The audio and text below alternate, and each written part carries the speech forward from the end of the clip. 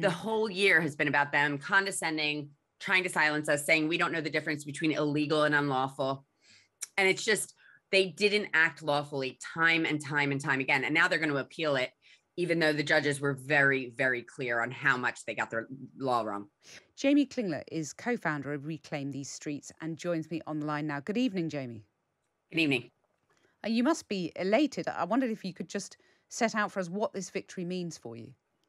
Well, it's academic in terms of the vigil is in the past, but in terms of future rights for protesters and the human right being enshrined in law, that's where it comes in. It's not up to the police to say who can and can't protest. And they made a blanket ban and then denied that they had a blanket ban while telling us that no more than 2 people could assemble at the same time. And the crux of your argument when you took the Met Police to court was what? Was that there were public health issues at the time and there were COVID restrictions, but they did not at all do a proportionate review of our human right to assemble. So Human Rights Act sections 10 and 11 are about our right to gather with reasonable excuse. And actually a year ago tonight, Harriet Harman sent a message to Cressida Dick and said, this is a reasonable excuse and I will be attending. And at that point, they should have just knocked it dead and stopped trying to silence us.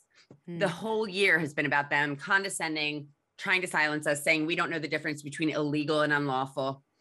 And it's just, they didn't act lawfully time and time and time again. And now they're going to appeal it, even though the judges were very, very clear on how much they got their law wrong.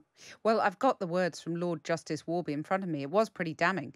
They said none of the force's decisions was in accordance with the law. The evidence showed that the force failed to perform its legal duty to consider whether the claimants might have a reasonable excuse for holding the gathering or to conduct the fact-specific proportionality assessment required in order to perform that duty. Were you surprised by quite how damning the verdict was? Not really, because we went to court a year ago and we had a judge say, you have to give them the rules and they have to follow them. And we went and met with the police to say, what are these rules?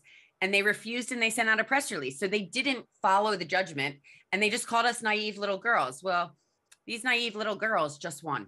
They didn't actually use those words, did they? Cressida Dick at the Home Affairs Committee said we were naive young women. That meant well.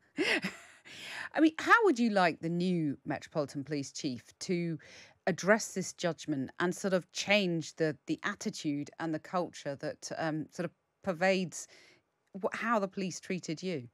Well, there's no accountability. Like there's no, we got this wrong. Like Harriet Harman just said, are you kidding me? They're going to appeal it. There's no reason to appeal this, accept it and move on.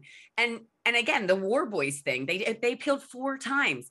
The Met has there's no sexism, there's no racism, there's no homophobia. If you don't admit these things are in place, you don't fix them. There's not room for reform. And we need a visionary. We need somebody who's going to fight to bring the Met up to speed. Well, I should put the Met's response out of fairness. They've said it's incumbent on them to ensure that this judgment does not unduly inhibit its ability and that of police forces across the country to effectively balance competing rights in a way that is operationally deliverable. Slightly wordy, but I guess you can see the point they're trying to make. So how did they proportionally police the weekend of Wembley? The Euros, was that proportionate policing? Because they arrested 40 people that weekend and 4 people at the vigil for Sarah Everard. Like what they did that weekend. But also we went to them proactively with plans, with stewards, with a PA system. We had the infrastructure to make it a safe place for women to come and have a moment of silence. They exasperated the situation. They gave it tons of press. They tried to silence us and then they went in heavy-handed. None of this made any sense and none of it should have happened. It all should have just been, they should have been handing us tissues and kneeling with us. And I just don't understand who is making these decisions. DAC twist in court. There was a document about the risk assessment of our vigil. And the number 1 risk was bad optics for the Met. Well, they nailed that one all on their own. Jamie Klingler, thank you very much for joining us. And we're going to be hearing from Patsy Stevenson, who was, of course, the woman who was pinned to the ground by the Met Police in that iconic picture that went all around the world. We'll hear from her on the ladder at 6:30. A digital subscription to the Times and Sunday Times gives you full access to all the articles on the website and app, plus email newsletters, offers, competitions and more. And if you sign up today, you can get your first month free. So to find out more, head to the website at thetimes.co.uk.